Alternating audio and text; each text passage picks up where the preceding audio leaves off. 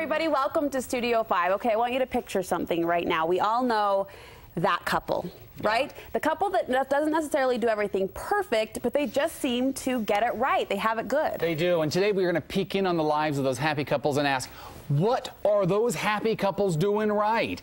Joining us on Studio 5 is relationship coach Matt Townsend. We see those people. We all know them, and we want to have part of that life, but we're not really sure exactly what it is that they do. Well, they're freaks. Can I say that on KSL? You just did. They're so rare. I think you guys are that couple, but I mean, you're a television couple. You're like the Huxtables that we'll talk about in a minute. Now the rumors are starting. Thanks a lot, Matt. No, but you know what? They do just little tiny things, right? But you know what? The research is now proving little things make a huge difference. Okay? First one, you ready? Yeah. These people understand that they have to bring their own sunshine.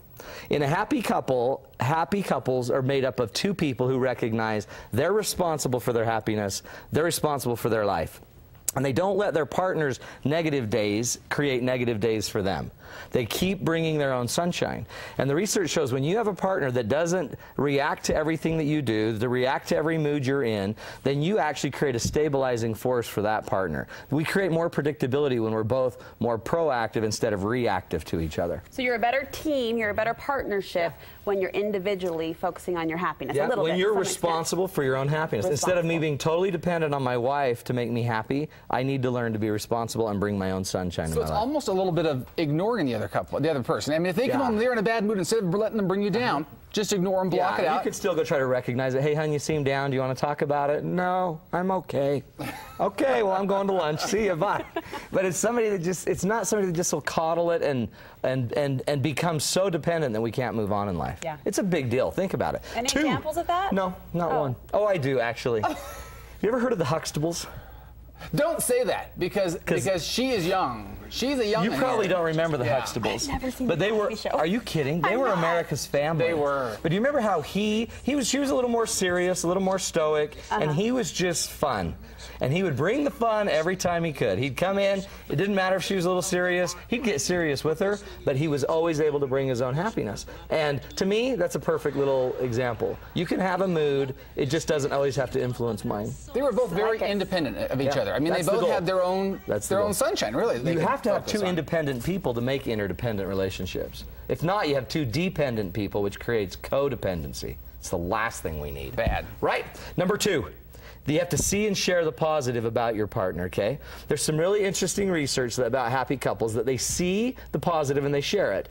A guy named John Gottman, who's one of the leading researchers in marriage and family, did a study about how people talk about how they first met.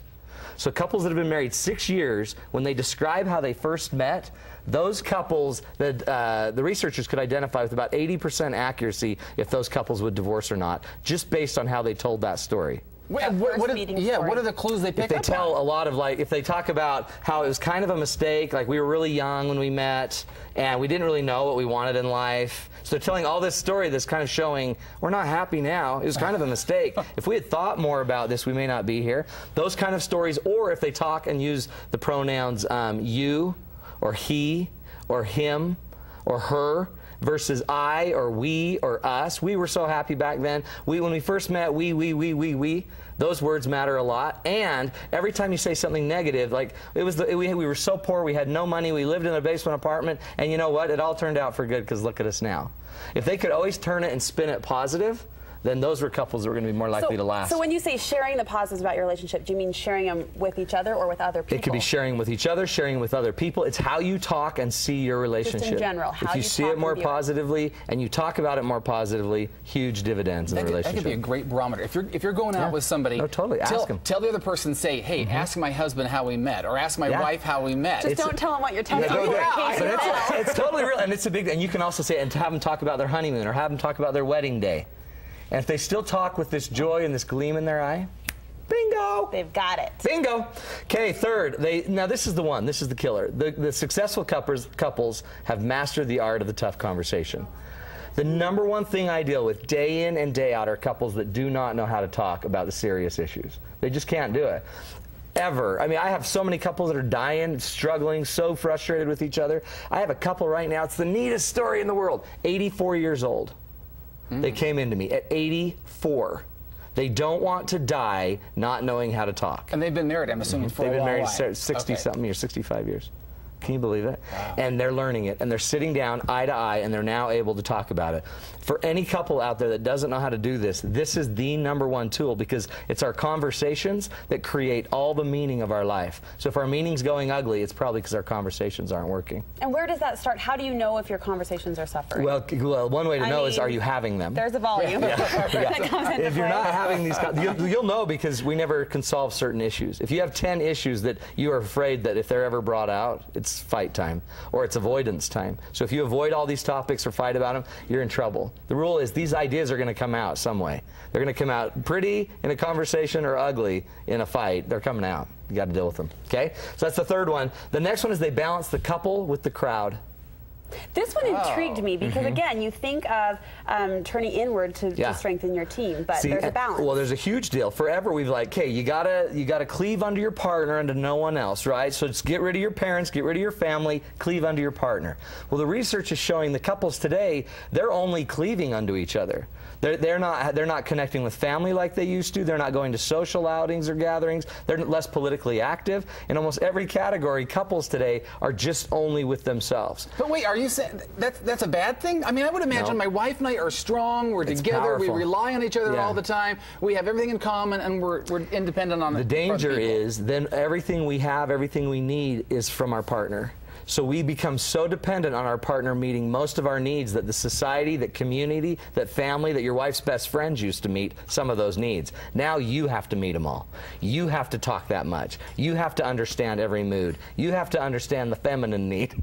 All of these things that are virtually impossible for the man of the world. That's why Matt's picked up glitter scrapbooking. I love Because glitter he needs- scrapbooking. I got 2 glue guns He for needs to Father's meet Day that next year. need. That's So what I what's want. the key is balance, though, because this could swing obviously too far the other direction. So the idea is you gotta be tight with your partner, love being with your partner, and I think you need friends, and you need social outings, you need to go to family, and you need to balance it. The best way to know is, are we complaining too much about one or the other? This is about, think about it, if a tsunami hit in Utah, we'd be in trouble. But if a tsunami hit, we'd need people. Do you have people in your life that you're close with that you could actually go to? Yeah. Okay? Last but not least is, what is it? It's a really good one.